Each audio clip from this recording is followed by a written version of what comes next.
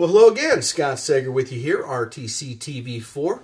Of course, we're back with another political interview as we're in the season, so to speak. The primary's coming up May 8th here in Fulton County. And I want to encourage everyone to get out there and cast your vote, whether you're Republican or Democrat. Today we've got another gentleman here, and he'll be familiar to many of you in the community. This is Greg Heller.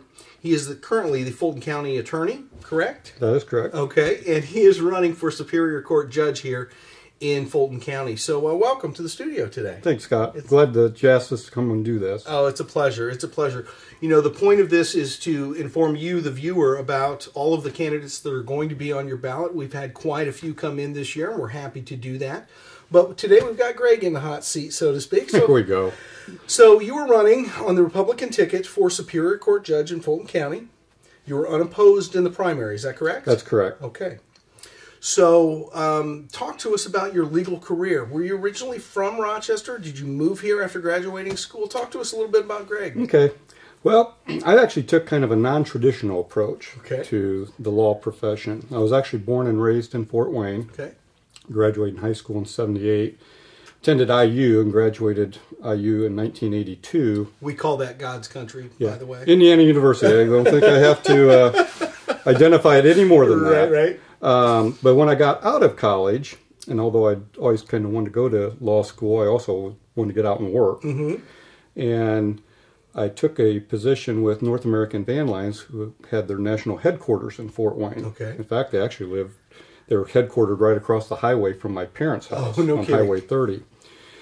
And it was in Fort Wayne that I actually met my wife, who was born and raised in Rowan, Indiana, but she had just graduated from Indiana State University and was working as a social worker in Fort Wayne, and I met her.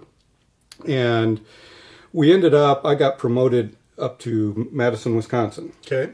And now that is a wonderful place to be promoted to. I'm not going to lie about that. And we were married, got promoted to Madison, Wisconsin. And then when we decided to start our family, because both of us were from Indiana, we wanted to come back here to Indiana. Okay. So we moved back.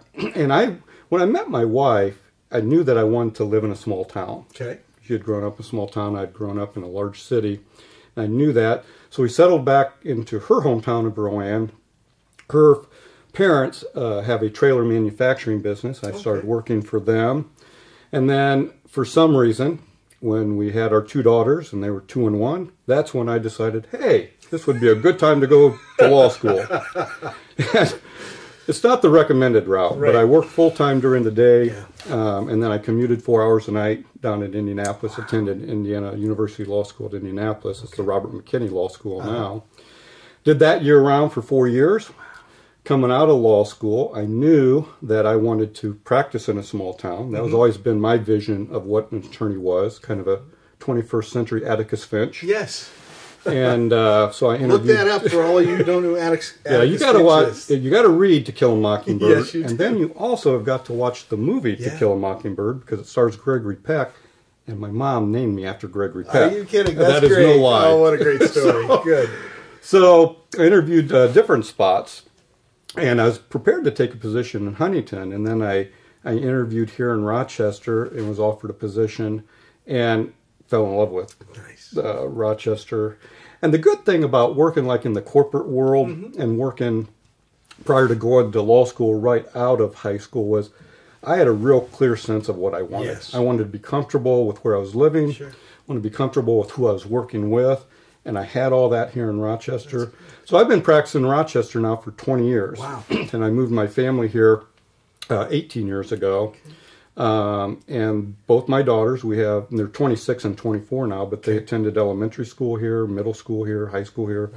So we're very vested, in the community here, both family-wise and practice-wise, because I've had a private practice for 20 years. And you had mentioned that I'm the county attorney, and I have been for 18 years, but that's just one part of a lot of different facets of what I do. Now, you also, I don't know if you're currently the Fulton County Public Library's attorney. We do, and we're their legal representative. Never charged for the work that I do for the library, and that's not uncommon. I do a lot of pro bono. Yes, and when it comes to like entities like the library, that's good stuff. Yes. Yes. That's just very good stuff. And then in my private practice, because I got a lot of private clients, but I always try to keep 1 or 2 pro bono cases on the calendar. Sure. Because I look at our profession, we are very graced in the legal profession as being basically given a monopoly. Mm-hmm. And with that, it's giving back. Sure. And so I've always looked at my pro bono work as part of giving back, like at my private client level. Sure. And then and I represent a lot of different government entities, and most all of those are contracted Mm-hmm. business. But I've always looked at that work as being giving back to the community too, in the sense that I'm tied into the issues Mm-hmm. that are going on in the community, as serving like the county attorney Mm-hmm. and the plan commission attorney and the library, and I've represented different towns. You just understand what's going on. Yeah, you definitely in the keep community. your pulse on the finger of the community Exactly through those right. actions. Yeah. Very interesting. Well, first of all, I want to go back just a second. I want to thank your wife for all of the hard work she had to do while you were working a full-time job and commuting down to Indianapolis. I have often said my wife had the tougher gig. Yeah, I bet she did. Because she was also at that time raising our 2 girls, but she also operated a antique store in Rowan. Oh my gosh. And a lot of people might remember that. And so I would be gone, every night. I'd go to work at 6, work till 2, shower, drive down to Indy, get back about 10 or 11. And then on the weekends I would study. Sure. And then my mother would come from Fort Wayne to watch the girls, so Trina could actually be in the store without having Corinne and Kelsey around. Oh So, my gosh. So yeah, Trina had the tougher gig. Oh, that's great, though. And, behind every good man, there's a great woman, and behind every great woman, there's a great mother. It's a partnership. It truly is, but that's great. Now, Superior Court Judge, is that the next logical step? Is there something that drew you into wanting to run this time around? That is a great question, because I will tell you that I did not get into the law profession wanting to be a judge. Okay. I truly got into the law profession in that I wanted to help real people with real problems. Mm-hmm. And that's, like I said, that's always been my vision of what a lawyer was. And I've been practicing 20 years now. I will tell you that probably the last 2 years is where I really started thinking about being judge. And that probably coincides as I started a spiritual journey, and I don't want to go off track with this. Sure. But that did coincide with that. Mm-hmm. I feel now that I was ready professionally, that I'd been doing this work in a lot of different areas, because my private practice is every criminal and civil type of cases. I've got the broad knowledge and experience in all those different practice areas, so where I felt comfortable professionally to be able to do that. And then more importantly, and this kind of ties in with the spiritual journey, is that I feel like I can do good from the bench. Right. And I'd like to think that I've done good with my clients at the private practice level, and I think now I can do good from the bench and hopefully do good for the community. Great. Well, that's excellent. Well, we've heard nothing but good things, and we expect nothing but the best. Now, I expect that you're going to be victorious in this primary. I'm going to predict it right now. Well, my mom voted, so I think You've already won. But see, that's the other thing. My mom moved here too after no my kidding. dad passed away. Over from So Fort that Wayne? shows you how everybody falls in love with Rochester once they get here. Yeah, absolutely. Well, it's a great community. So, Mom voted, and she put me over the top. So thanks, Mom. I appreciate that. That's great. Well, Greg, we look forward to hearing more from you. Of course, we'll redo a bunch of interviews as we prep for the actual election in November, non-primary election. But what else would you like to tell the viewers today about you, your career, your campaign, your platform, your thoughts? Well, I guess 2 things. From my practice area, what I would say is, I mentioned I practice in a lot of different areas. I think the importance of knowing that, that I've done, civil, criminal, and when I say civil, all sorts of civil, including family law, Yes. all the divorces, all the custodies, all the guardianships, adoptions, but then also, estates, estate administrations, estate planning, and then I do have, do a lot of municipal work, and the municipal work. What I want your viewers to understand by having that type of experience is that all of those different practice areas present different personalities and different legal issues. And from that, I feel like I've got the experience to deal with every type of situation that's going to come through that court. And more importantly, not just understanding the type of case, but understanding the people and what goes on behind their problems. Sure. Because I see the role of a judge, or one of the key components of the role of the judge, is having empathy with the folks that come into their court. So that's what I'd like your viewers to understand about my experience with my practice. Now, for what I want to do on the bench, it's important to understand we have two courts. We have the circuit court, and Judge Lee is the presiding judge there, and we have the superior court. Judge Steele is the presiding judge there, and he's retiring. Between those two courts, each court handles both civil and criminal cases. Okay. They're courts of what's called general jurisdiction. Okay, but the way the practice areas, the caseloads are distributed between those two courts, result in the superior court having the higher criminal caseload. Okay. Because all the misdemeanors are going through the superior court. Okay. Felonies are alternated between circuit and superior. Okay. So there's a huge criminal caseload in the superior court. Now, I'm sure everybody's heard about the jail overcrowding issue. Sure, in Fulton County. Yes, and that's not unique to Fulton County. Right. Every county's experiencing that for various reasons. One of them being legislative from the state. And what I'm about to say isn't to say this is going to deal with the overcrowding issue, although I think it can help it. But there's things that I want to fully implement within the Superior Court sentencing. And keep in mind, a judge has got to be impartial. He's got to be independent. Got to decide cases based upon that specific case, those facts, that law. But I'd like to make sure that that's being done in all cases, obviously, but especially in criminal cases, because in criminal cases, the judge has a lot of discretion as to how to sentence. Okay. So sentencing doesn't have to be just incarceration or probation. You want to look at alternatives. Exactly. I think we have to look at all the alternative sentencings, because that's what we should be doing as a judge in each case. Because the person that comes in front of the judge, and let's say they do have a substance abuse issue, and let's face it, most of our problems in this county are substance abuse issues and mental health issues that tend to be substance abuse issues. And I think it's incumbent upon the judge to look at that situation and say, well, wait a minute, what's the crime? What's their criminal history? What's got them here? What's going to try to help the situation? And if that means, some treatment, well, then let's do some treatment.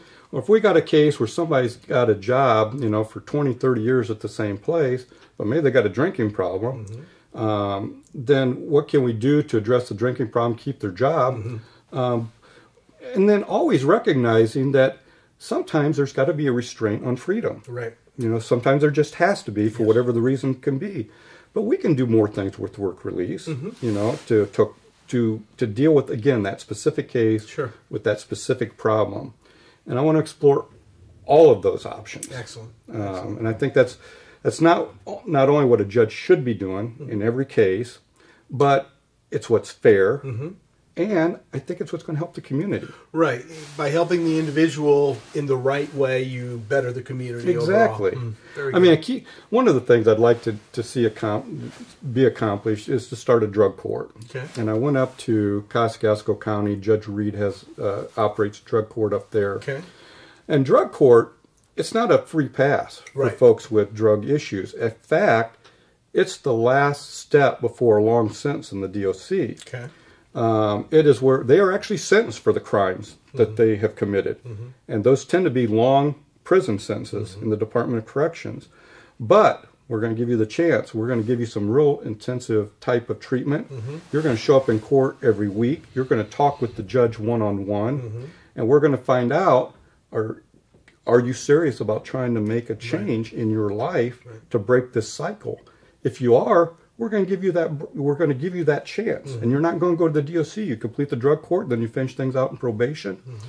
But what I have seen in my experience, because I have been practicing for 20 years. I used to represent the Division of Family and Children back when they used to have contracted attorneys. And I have seen those children removed from homes from abuse and neglect. Now I've seen them then in the juvenile system in my private practice representing juveniles. Right. I've now seen them in the criminal justice system or the adult criminal system in my practice in criminal law, and now I've seen their children coming right back. So what you're seeing is a cycle. The cycle. And what I think is a key component is we need to break the cycle. And I say constantly, I'm not a Pollyanna. I don't wear rose-colored glasses. But if we have 20 people in drug court, and we have 2 truly successes, well, that's 2 families that we've broken the cycle. Absolutely right. It's not just a percentage. It's actually human Exactly. beings and the ripple effects to them and their loved ones. Make that difference, Right. because then that's breaking the cycle. And I'll tell you what, and you and I talked about this before we even started this interview.